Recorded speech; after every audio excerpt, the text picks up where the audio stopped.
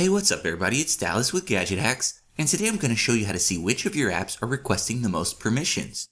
Now, Android's permission system is how an app can request access to certain system functions. Most of the time, apps require these permissions in order to run.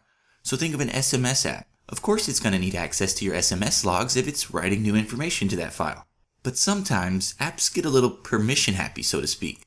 The best example I can think of here is the Facebook app, which requests almost every permission that exists. There's no way Facebook absolutely needs to access all of the permissions that it asks for. For instance, it requests permission to connect and disconnect your phone from Wi-Fi without any interaction from you. And in this day and age, internet security is, or at the very least should be, a pretty big deal. With as much personal information as your smartphone contains, we should be vigilant about the apps that have access to it all. So developer Pierre Levy created an app that will rate all of your installed apps in terms of permissions requested. Even better, this app doesn't require any permissions itself, so that's very fitting. The app is called Permission Friendly Apps, and it's available on the Google Play Store for free. So search it by name to get it installed, then we'll see what it's all about.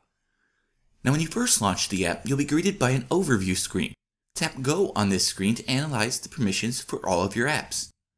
The scoring system this app uses to rate other apps ranges from 0 to somewhere around 3,000, and the lower the better.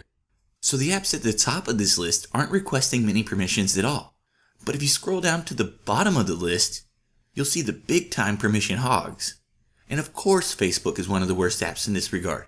In fact, it's only one notch below my Blink feed launcher, which I set up with Twitter and Facebook plugins. If you want to know more about the specific permissions that a given app is requested, all you have to do is tap it. But if you hit this funnel-shaped icon, you can set permissions friendly to display apps that have requested a certain permission. So you can skim through this list and look for a certain permission that you would rather apps not have access to. Say if you're concerned about an app being able to spam your friends with SMS messages, you can tap the corresponding entry to see what apps are using that permission. Then of course if you want to just look through your installed apps, you can hit the Sort by Name tab to see the list in alphabetical order. So it's an easy way to figure out which apps might have a little too much information about you. And if you find one that you just don't think is worth the trade-off, you can of course uninstall it. But for more tips and tricks like this, be sure to check out my article at the link in the description below. And as always, we'd appreciate it if you would like and comment on this video and subscribe to our channel. So we'll see you again next time folks, but until then, happy gadget hacking!